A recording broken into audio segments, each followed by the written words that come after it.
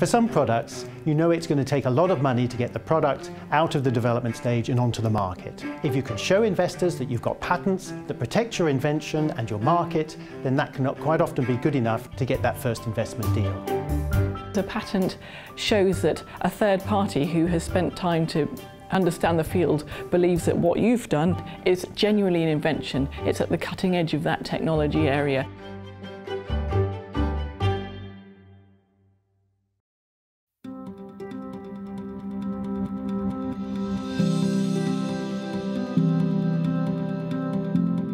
Green Biologics is a renewable chemicals company.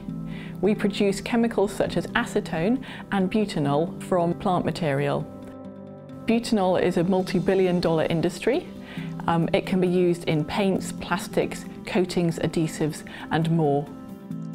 Our biobutanol is identical to petrobutanol at a molecular level, so in many cases it can be simply substituted for the petro version. We started off as a small SME. We wanted control of our own destiny, and so we needed money to be able to do this, to acquire our own plant in the US. So we approached investors and asked them to invest in our company. And as we were looking for substantial sums of money, the investors obviously wanted to make sure that we did have a great technology and that technology was unique to us. In this case, you've got a very complex invention, a complex biotechnological invention, and it was known from the start that it would take years to develop this product, get it from the lab scale, develop it up in order to make a commercial product. So one of the few assets that they had with the company was their patent portfolio. And so having that, we could present that to the investors.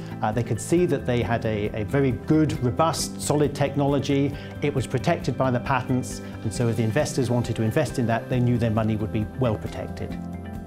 Philip has a strong scientific background. He has a PhD in the life sciences, so that he understands very well the work that we do, and I think that's crucial in being able to capture the innovations that we make here. We were asking for large sums of money, so understandably they spent a long time going through our company with a fine-tooth comb, as you would expect them to do. And as part of this, they spent a lot of time looking at our patent portfolio. And they were raising questions such as, why does the patent cover this, or why doesn't it cover that? But in our meeting, I was able to answer all of their individual questions and reassure the company that we had a solid patent portfolio that would provide excellent protection for their investments. Over the past 10 years, we've been successful in being able to raise over $100 million US. We've used this to start our first commercial plant based in the US. It's absolutely brilliant to go from being a small biotech company talking about, oh yeah, we want to do this, and actually achieving it, to actually having our plant, to producing butanol, or first customers, and so on. It's great.